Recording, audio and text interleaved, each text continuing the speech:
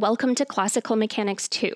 In this video, we'll find that the Euler angle description is a natural coordinate system to study the physics of rotating tops. Rigid bodies can generally have three independent principal moments, but let's consider a special case that's symmetric. Let's say that I11 equals I22. That means that E1 and E2 are any pair of orthogonal axes that are mutually orthogonal to the third principal axis, E3. In this setup, psi here is the angle the body spins around the E3 axis, theta is the angle it makes with the z direction, and phi is the angle around the z direction. First off, let's take a look at how the physics works when we take the Euler angles to be our generalized coordinates. Since this is an orthonormal system, we can write any vector in terms of our principal axes E1, E2, and E3. Our total angular velocity vector then is given by the coefficient omega-1 times the unit vector in the E1 direction plus the coefficient omega-2 times the unit vector in the E2 direction plus the coefficient omega-3 times the unit vector in the E3 direction. In terms of our Euler angles, this is given by phi dot in the z direction plus theta dot in the E2 direction plus psi dot in the E3 direction.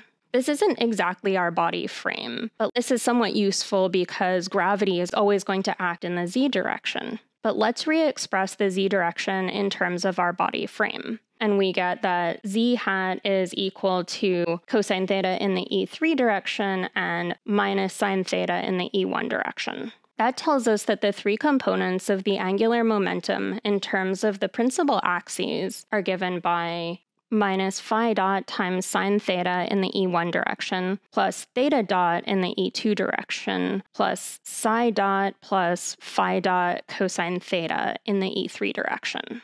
Likewise, we know that the angular momentum in this coordinate system, which is given by the angular momentum tensor times the angular velocity vector, is given by minus I11 times phi dot times sine theta in the E1 direction plus I11 times theta dot in the E2 direction plus I33 times psi dot plus phi dot cosine theta in the E3 direction.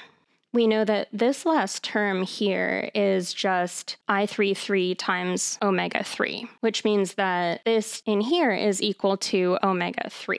It'll help us out later if we write out the expression for the z component of the angular momentum, which is I11 times phi dot times sine squared theta plus I33 times psi dot plus phi dot cosine theta times cosine theta. If we substitute in our definition for L3, this gives us I11 times phi dot times sine squared theta plus L3 cosine theta.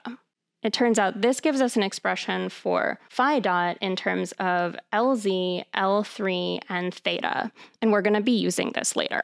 The other physical quantity that we'll find useful is the kinetic energy, which is 1/2 times the angular velocity vector dotted into the angular momentum.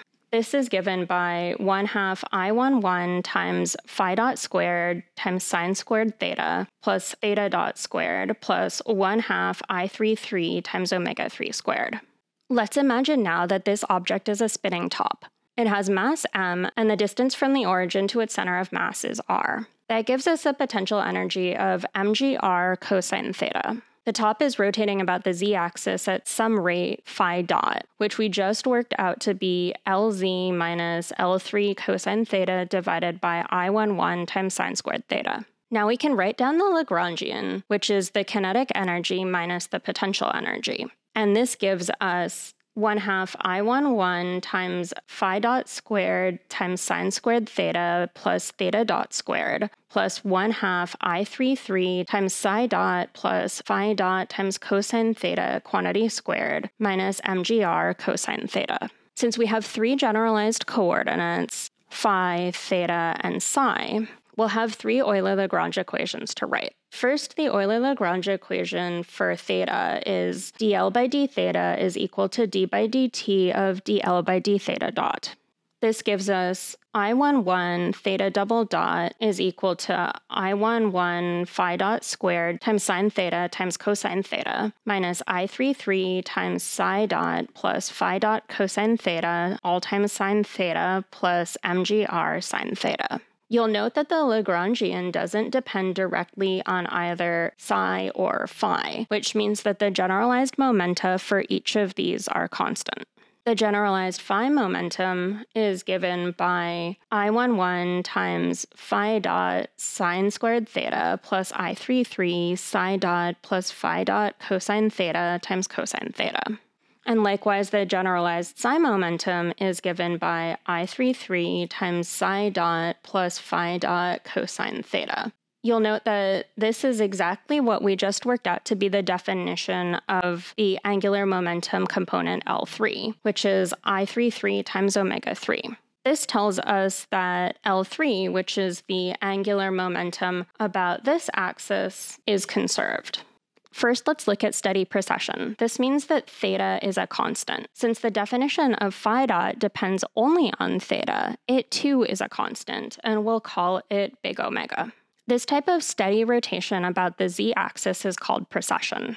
Now we'll solve for what the rate of precession, big omega, is. We know that p phi is a constant, so that its derivative with time must vanish, which is I11 times phi dot squared times sine theta times cosine theta minus I33 times omega 3 times phi dot times sine theta plus mgr sine theta. Now let's replace each of the phi dot terms here with big omega.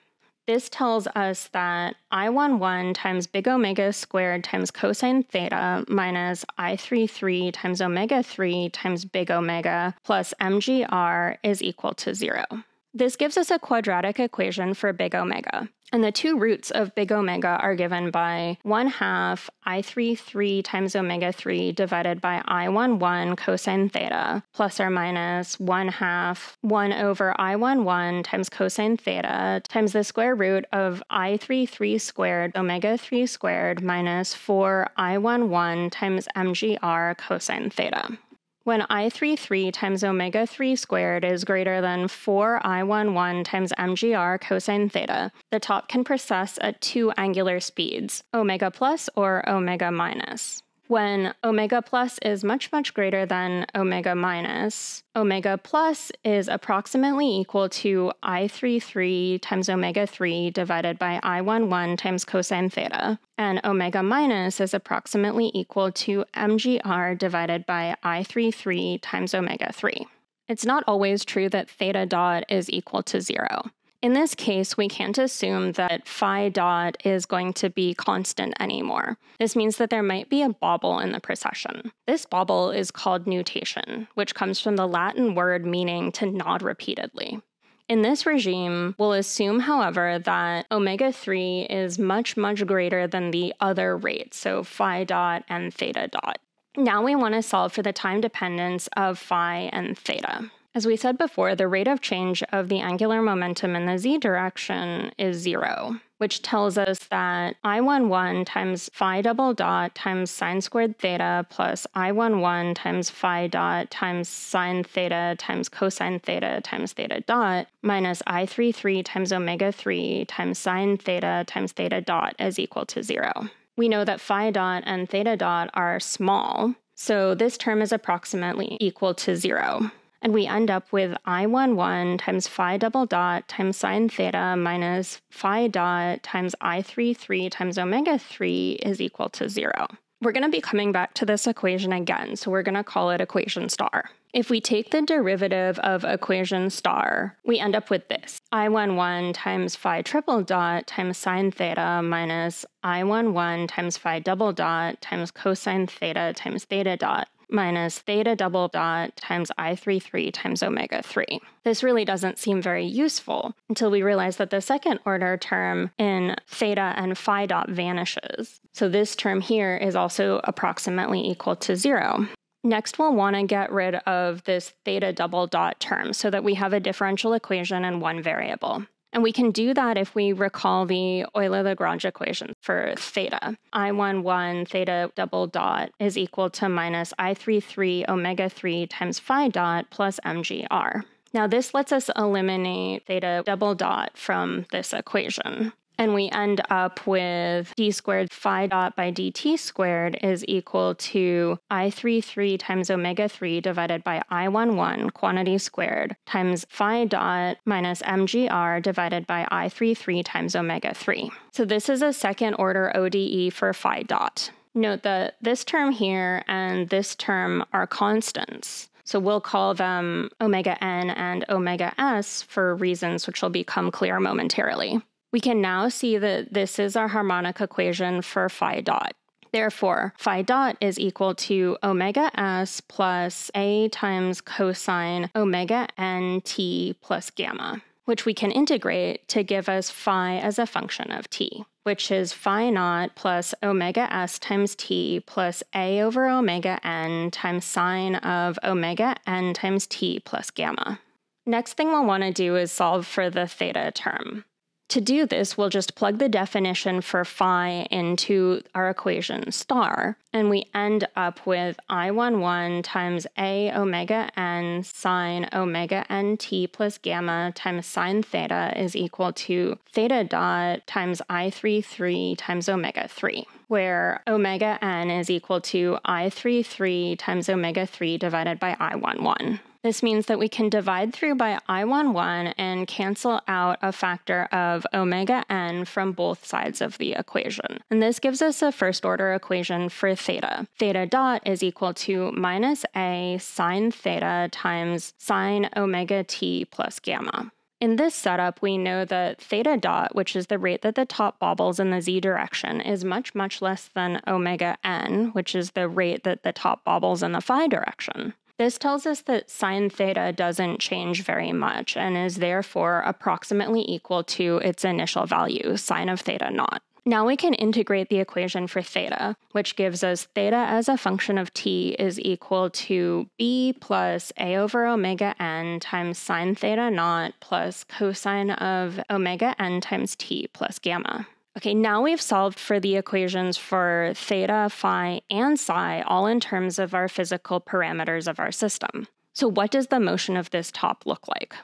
Let's go back to our phi dot equation to help us out. When Lz is greater than L3, phi dot cannot change signs, so theta will always proceed with a single sign. That looks like this. Phi moves steadily in one direction and theta oscillates between two values, theta 1 and theta 2. If, on the other hand, Lz is less than L3, then the sign of phi dot can change. This means that phi moves both forward and backward while theta oscillates. Today we've discussed the math and physics behind a rotating heavy top. This is the last video in the current classical mechanics series. If there are other topics you'd like to see, let me know in the comments. Thanks for watching, and I'll see you next time.